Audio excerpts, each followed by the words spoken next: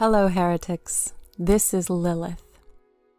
I'm very happy to be collaborating today with Secular TJ on a list of another 10 Bible contradictions. Let's begin. As you've no doubt noticed if you've ever spoken to a Christian believer anywhere, the Bible is their authority for everything. How you should live your life, what you should do, what you should value, and the stories of the Bible inform all of these opinions. So that begs a few very important questions. How should a believer treat non-believers? I guess it depends who you ask. According to Deuteronomy 13:6-7, non-believers should be killed. If thy brother, the son of thy mother, or thy son, or thy daughter, or the wife of thy bosom, or thy friend, which is as thine own soul, entice thee secretly, saying, Let us go and serve other gods, which thou hast not known, thou nor thy fathers, namely of the gods of the people which are round about you, nigh unto thee, or far off from thee, from the one end of the earth even unto the other end of the earth, thou shalt not consent unto him, nor hearken unto him, neither shall thine eye pity him, neither shalt thou spare, neither shalt thou conceal him, but thou shalt surely kill him. Thine hand shall be first upon him to put him to death, and afterwards the hand of all the people. However, if that isn't quite your speed, you can always look at 2 Corinthians 6:14-17, where it says that the believers should shun unbelievers. After all, they wouldn't want to be corrupted by our darkness and evil. Be ye not unequally yoked together with unbelievers. For what fellowship hath righteousness with unrighteousness? And what communion hath light with darkness? And what concord hath Christ with Belial? Or what part hath he that believeth with an infidel? And what agreement hath the temple of God with idols? For ye are the temple of the living God, as God hath said, I will dwell in them and walk in them, and I will be their God, and they shall be my people. Wherefore come out from among them, and be ye separate, saith the Lord. But then, if you look at Leviticus 19:18 and Matthew 5:44 or 7:12, the commandment appears to be that the believers should be kind and loving to the non-believers. Thou shalt not avenge, nor bear any grudge against the children of thy people. But thou shalt love thy neighbor as thyself. I am the Lord. But I say unto you, love your enemies. Bless them that curse you. Do good to them that hate you, and pray for them which despitefully use you and persecute you. Therefore, all things whatsoever ye would that men should do to you, do ye even so to them. For this is the law and the prophets. Since you'll be told by pastors and apologists that there are really no contradictions in the Bible, one does have to wonder how exactly you would reconcile these. Should they shun us kindly? Should they kill us with love? Do you do these things sequentially or simultaneously? And how does that work exactly? These are the troubles that those who believe in the inerrant authority of the Bible have to contend with. Makes me glad I'm not one of them. But let's look at our second contradiction. The believer's relationship with God is the most important in their life, so it would be very important to be clear about that relationship. Should we fear God? Well, according to Leviticus 25:17 and Deuteronomy 4:10, among others, yes, we should fear God. And indeed, it's often quoted that the fear of the Lord is the beginning of wisdom.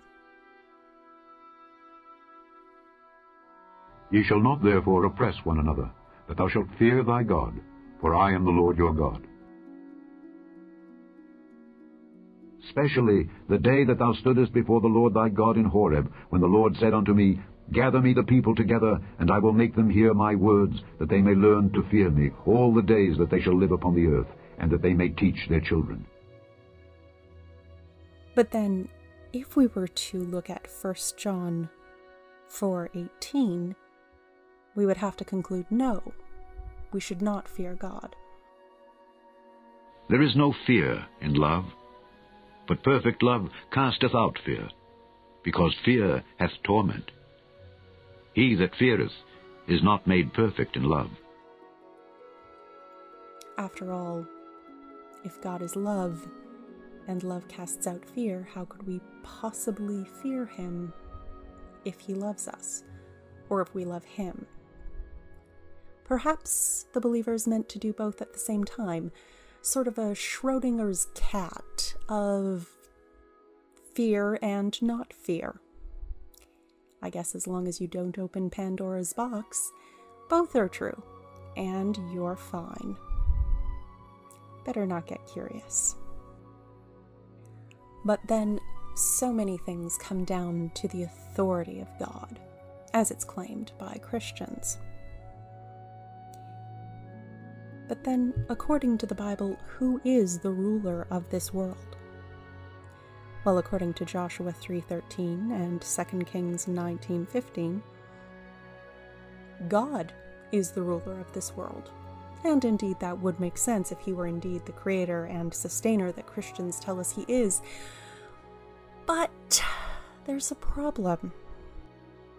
And it shall come to pass, as soon as the soles of the feet of the priests that bear the ark of the Lord of all the earth, shall rest in the waters of Jordan, that the waters of Jordan shall be cut off from the waters that come down from above, and they shall stand upon an heap. And Hezekiah prayed before the Lord, and said, O Lord God of Israel, which dwellest between the cherubims, thou art the God, even thou alone, of all the kingdoms of the earth. Thou hast made heaven and earth. You see, according to John 16:7-11, and 2 Corinthians 4:2-4, Satan is the ruler of this world. So how did that happen? Nevertheless, I tell you the truth. It is expedient for you that I go away. For if I go not away, the Comforter will not come unto you. But if I depart, I will send him unto you. And when he is come, he will reprove the world of sin, and of righteousness, and of judgment. Of sin, because they believe not on me. Of righteousness, because I go to my Father, and ye see me no more. Of judgment, because the prince of this world is judged. But have renounced the hidden things of dishonesty, not walking in craftiness, nor handling the word of God deceitfully, but by manifestation of the truth, commending ourselves to every man's conscience in the sight of God. But if our gospel be hid, it is hid to them that are lost, in whom the God of this world hath blinded the minds of them which believe not, lest the light of the glorious gospel of Christ, who is the image of God, should shine unto them. Does Satan get us every other weekend? I really hope he called summer and spring break. It seems like those would be good times for Satan to be ruling the world. But maybe I'm just thinking of partying. Who exactly negotiated this custody agreement? Is there some sort of heavenly law office that notarizes these things? Can we appeal? Perhaps prefer one over the other? Who knows, but it will be fun to find out. The fourth question, and one that is very important if you listen to apologists, is to ask, how are people judged by God? After all, we are told that God will judge us all, and we have to be in the right place for that. If you've ever heard a street preacher, they are always preaching judgment after death. But what are the criteria? It seems a rather important question. Well, according to Matthew 12:35-37, Luke 10:25-28, and John 5:28 and 29, God judges us through our words and deeds. A good man out of the good treasure of the heart bringeth forth good things, and an evil man out of the evil treasure bringeth forth evil things. But I say unto you, that every idle word that men shall speak, they shall give account thereof in the day of judgment. For by thy words thou shalt be justified, and by thy words thou shalt be condemned. And behold, a certain lawyer stood up and tempted him, saying, Master, what shall I do to inherit eternal life? He said unto him, What is written in the law? How readest thou? And he answering said, Thou shalt love the Lord thy God with all thy heart, and with all thy soul, and with all thy strength, and with all thy mind, and thy neighbor as thyself. And he said unto him, Thou hast answered right. This do, and thou shalt live. Marvel not at this, for the hour is coming, in the which all that are in the graves shall hear his voice, and shall come forth, they that have done good unto the resurrection of life, and they that have done evil unto the resurrection of damnation. This makes sense, more or less. It seems a reasonable criteria. But then, if you read Mark 16:16, John 3:17-18, and John 3:36, you find that God judges the living and the dead, presumably, by their faith in Jesus. He that believeth and is baptized shall be saved, but he that believeth not shall be damned. For God sent not his Son into the world to condemn the world, but that the world through him might be saved. He that believeth on him is not condemned, but he that believeth not is condemned already, because he hath not believed in the name of the only begotten Son of God. He that believeth on the Son hath everlasting life, and he that believeth not the Son shall not see life, but the wrath of God abideth on him. So that leads to all kinds of interesting queries. Jeffrey Dahmer is purported to have converted and said the sinner's prayer before his death. Does he go to heaven? What if one of his victims was an atheist and presumably past the age of reason? Did they go to hell?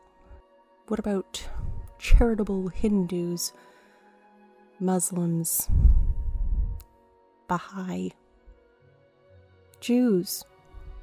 What about preachers who turn out to be crooked? Well, who knows? Maybe it's a combination of both. Maybe it's kind of a craps shoot. You bet on red or black and see which one comes up. I hope it's at least that interesting. It would be pretty dull if it was just a flip of the coin. Of course, the tragic story of the death and resurrection of Jesus is fundamental to the Christian faith, as well as his heartbreaking betrayal by Judas, one of his trustworthy friends. But things are a bit foggy on the details of what happened to Judas after the crucifixion. We do know he died, but how? According to Matthew 27, 1-5, Judas hanged himself after he threw down the money in the temple. And the priests took the money and bought the potter's field. When the morning was come, all the chief priests and elders of the people took counsel against Jesus to put him to death. And when they had bound him, they led him away and delivered him to Pontius Pilate, the governor. Then Judas, which had betrayed him, when he saw that he was condemned, repented himself, and brought again the 30 pieces of silver to the chief priests and elders, saying, I have sinned in that I have betrayed the innocent blood. And they said, What is that to us? See thou to that. And he cast down the pieces of silver in the temple, and departed, and went and hanged himself.